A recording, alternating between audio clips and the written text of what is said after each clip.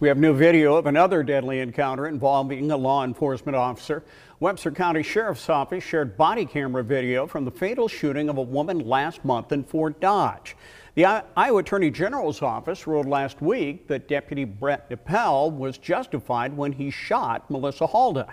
KCCI 8 News senior reporter Todd Magos shows us what the video reveals in a KCCI exclusive. Well, Steve, last week we showed you the video from the police department in Fort Dodge that showed this incident. Now, the sheriff's department in Webster County has released brand new video. It gives a much clearer picture of what happened to Melissa Halda on a very frightening night last month. Now, keep in mind, we want to warn you that this video is very graphic and it could be very difficult to watch.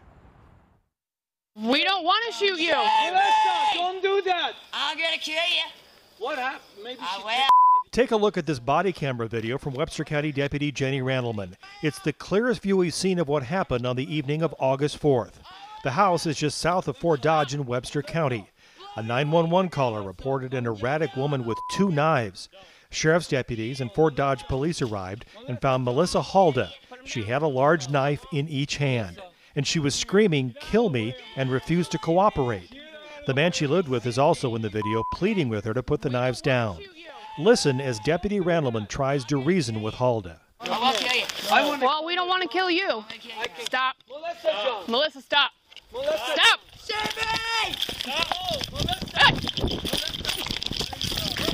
After Halda runs toward the deputy, she walks down a gravel road. The in-car camera of a deputy's SUV shows the 2 knives in her hands.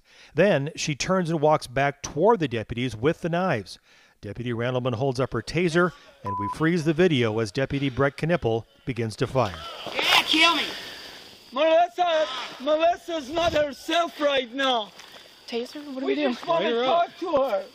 Okay, if she comes at us again. Do you got yours up too?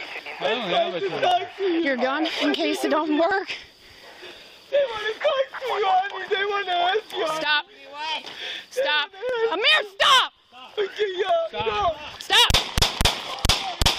Oh my God!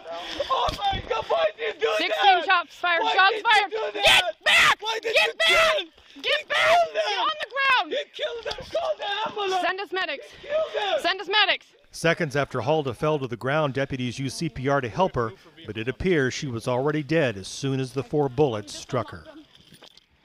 Now, there was an autopsy after she died. It showed no drugs, no alcohol in Halda's system. And, of course, the investigation concluded, and they found that there was reasonable force and that this shooting was justified.